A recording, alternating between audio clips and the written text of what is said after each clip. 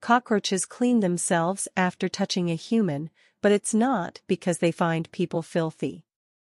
You won't see a cockroach frantically trying to clean off a human smell or avoiding us because of some dreaded human bacteria. Instead, they'll clean themselves after contact with any predator. Cockroaches groom themselves by running their antennae and legs through their mouths.